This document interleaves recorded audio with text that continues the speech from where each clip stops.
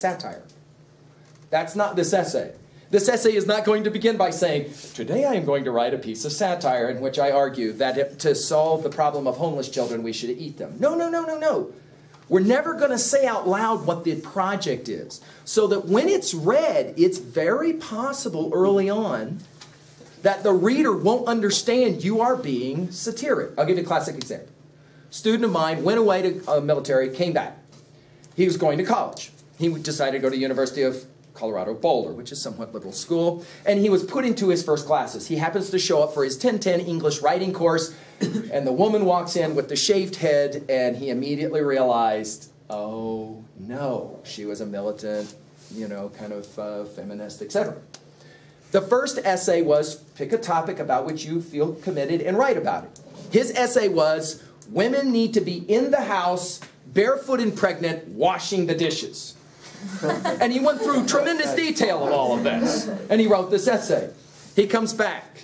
She calls him to the front of the class of 70, and she basically guts him in front of the group. She could not believe that he had these Stone Age ideas. Where are you from? Wyoming. That explains it.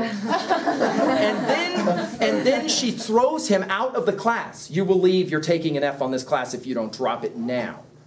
And he said, I will, but let me make two observations. One, I thought the University of Colorado Boulder believed in free speech and wanted to celebrate it. Don't I have a right to say whatever I want to say? And secondly, have you ever heard of satire?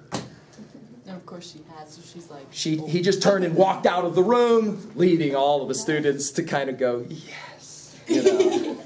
That's the point. Sometimes satire will not be completely embraced or understood, and that's kind of the gamble, which is why I recommend that you not publish it in a magazine that will be read by 3,000 people, you see. It's kind of dangerous to do this, just like it was dangerous for Swift. Hello, just like it was dangerous for Chaucer to do it. Now, Swift has another example of satire.